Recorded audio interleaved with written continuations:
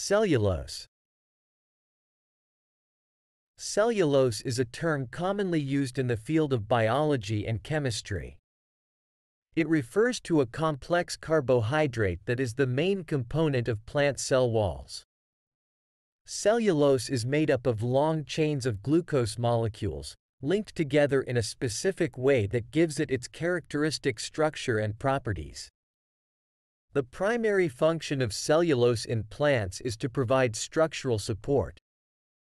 It gives strength and rigidity to plant cells, allowing them to maintain their shape and withstand mechanical stress. Cellulose also plays a crucial role in the growth and development of plants. Here are a few examples to illustrate the usage of cellulose. 1. Wood. Wood is primarily composed of cellulose, which gives it its strength and durability. The cell walls of trees and other woody plants are rich in cellulose fibers, making them sturdy and resistant to bending or breaking. 2. Cotton.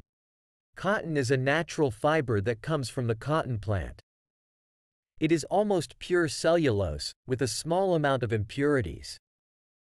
The cellulose fibers in cotton make it soft, breathable, and absorbent, which is why it is commonly used in clothing and textiles. 3. Paper.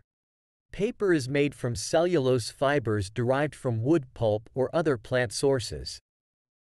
During the paper-making process, the cellulose fibers are separated and reformed into a sheet.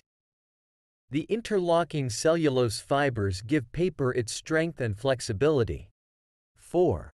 Fruits and vegetables. Cellulose is present in varying amounts in fruits and vegetables, particularly in their cell walls. It provides the crispness and structure to foods like apples, celery, and lettuce.